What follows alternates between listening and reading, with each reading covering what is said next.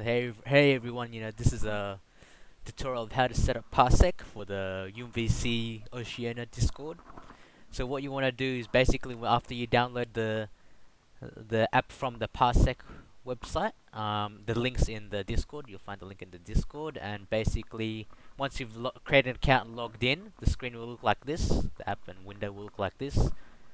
First of all, you want to add each other to friends list. So you want to send the ID on your parsec ID to the other player or the other person, which is shown at the top right here. So basically, George is gonna send me his ID, which I have here. So you can just copy and paste it. Go to friends, add friend, copy paste the ID. I'm going to add Anchor, also known as George. And so I've sent a friend request to George. Okay, received. So you've got my friend request, right? Yep. And this home screen window here is basically like every other player or every other person you have on your friends list of their desktop PC. So you can actually see I have Anchorus now. So I have George's PC listed on my home screen on the application. And if I want to connect his to his PC, all I need is just press connect, and then I'll send a request to see his desktop screen. So George sending me a request to my desktop. Connecting. Yep, just connect to my desktop. So I just received a notification for George to connect to my desktop. I'll press accept. So now basically George can see my desktop screen.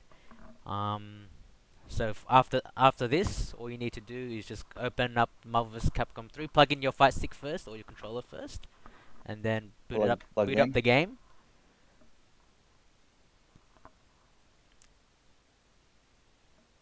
And then I think George should plug in his fight stick as well. If George's fight stick does not work, then George might need to unplug his fight stick and plug it back in. So from here on out, basically, all you need to do is hit offline mode and hit versus, and then George should be able to press start, and it should work. And he should be able to move the character select screen as well. Yeah. So basically, what parsec is that you're giving the other person remote access to your desktop computer for them to be player 2 in the game. They won't have full control of your computer unless you give them control. But right now, George can only access my computer by having a controller plugged into his computer. So if you want to give them full access, you can actually just click on the friends window here and click on the person that you want to give control to, and you can see you can have gamepad control, keyboard control, mouse control. But for the purpose of Marvel 3, all you need to do is just have it on default, the gamepad connection controller, and that's it. And basically right now I'm actually playing against George as if we were offline. And on George's window, basically it just shows that a window of my desktop screen on his side, on his PC, and he can play it at full screen. I have my game at Windows mode right now, but you can actually have that on full screen as well. Yeah. Connection feels good. Yep.